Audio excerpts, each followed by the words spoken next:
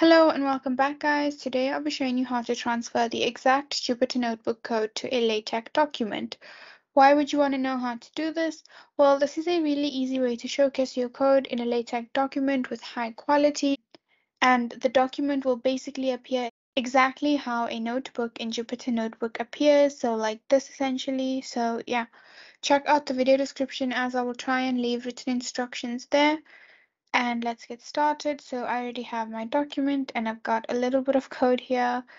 So next you're going to go to the File tab over here, and if you click on that, and one of the options you have here is Download As. So if you go there, you can see you can download it as a text file, or you can also get a PDF via LaTeX. Now, I'm not going to do that even though it's easier because I don't have the package that I need for this to work on my laptop. So if I click on it, as you can see, I get an error because I don't have XE LaTeX.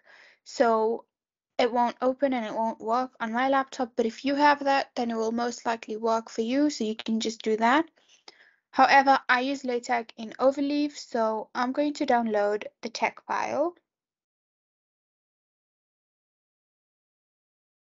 And that's basically the text file. And now I'm just going to go into Overleaf to open it and show you what the code would look like. Okay, so I'm on Overleaf onto an already existing zip file, and I'm going to click on the upload icon over here to upload my text file. You can't really directly upload a text file in LaTeX, you have to upload a zip file. So I'm doing that in an existing document. So if I select that from my computer,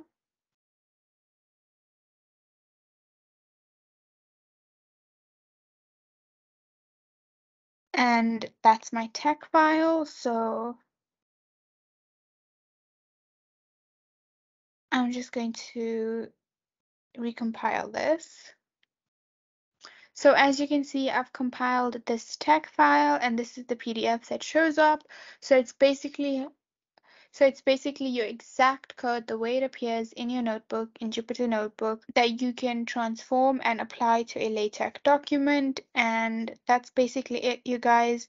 If you wanted to know how to transfer exact Jupyter Notebook code to a LaTeX document, this is the easiest way I know how. And if you know of another way, then leave a comment below and make sure to subscribe for more videos.